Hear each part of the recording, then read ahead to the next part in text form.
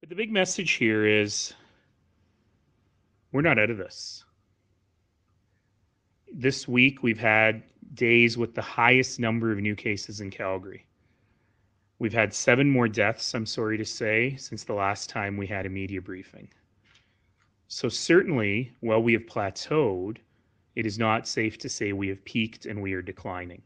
That's not to say that the province was wrong in bringing forward a relaunch plan. In fact, they were right in doing so. And it is a very thoughtful plan. It is very oriented towards information and data, which is something that I really appreciate.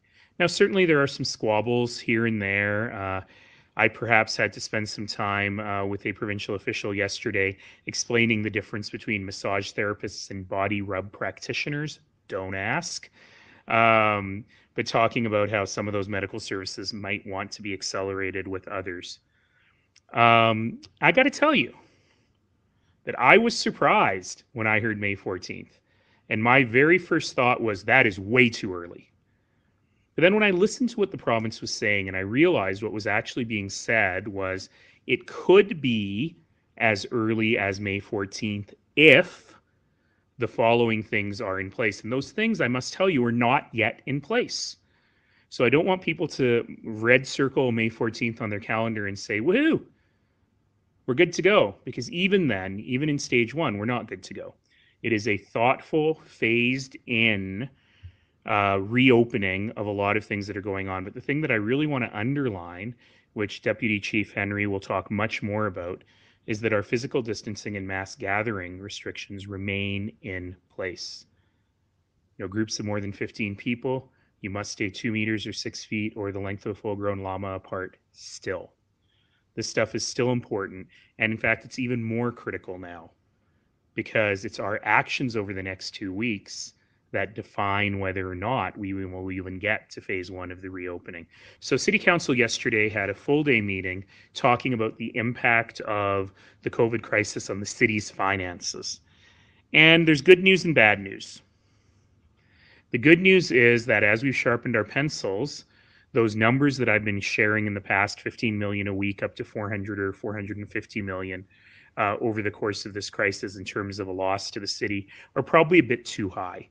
We're looking at numbers now that look like, on a bad case, 235 million base case, but that doesn't include the Calgary Police. It doesn't include aid to nonprofit agencies, and it doesn't include any measure for people who might go out of business or not be able to pay their bills going forward. So 400 million is still an outside but realistic number. And so that's big money. And I want you to know that your city government has been working hard, has been working for many years very hard on managing economic development over this time. As you know, the city has been extremely financially responsible. Our property taxes are among the lowest in the country for residences and for businesses. In fact, the lowest in the country for most residences. And over the last couple of years, since the economic downturn, we found over $700 million in savings and efficiencies that have been returned to the taxpayers. Since I became mayor almost 10 years ago, we've cut more than $500 million in debt. So the good news is that versus other governments, we're actually in pretty good shape. We've got a strong balance sheet, which is a fancy way of saying we have some cash in the bank. We have run ourselves very well, and we have some capacity. But this is like nothing we've ever seen before.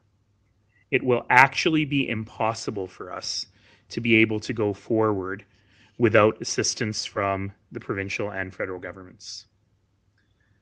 You know, some folks say, well, can you just cut costs to make up for that amount because you're not supposed to run a deficit at the end of the year?